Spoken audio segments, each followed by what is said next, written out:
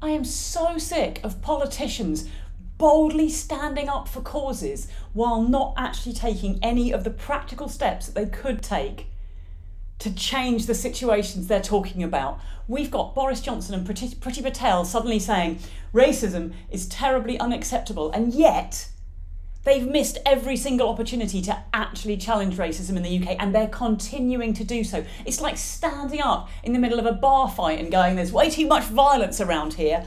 Thunk, thunk, thunk. No, you're the problem. You're what needs to change. And the worst thing is, not only are you making bland statements and not actually taking any of the concrete steps that you and you alone have the power to do, you're using this as a smokescreen to distract people from the other evidence of your incompetence that is bubbling through. So at the same time, your failure to act on climate change, carbon emissions, greenhouse gases means that, you know, quite a large part of London is currently underwater.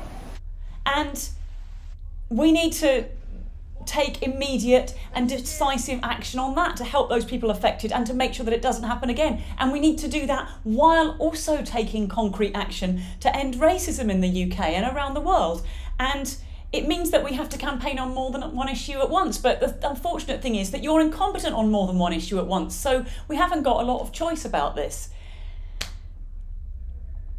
But let's just accept that if you're going to say something, you at least have to do something. Otherwise, you're not a politician. You're a talking head. And honestly, I can do that all bloody day. We don't need any help. Get on with doing your actual job.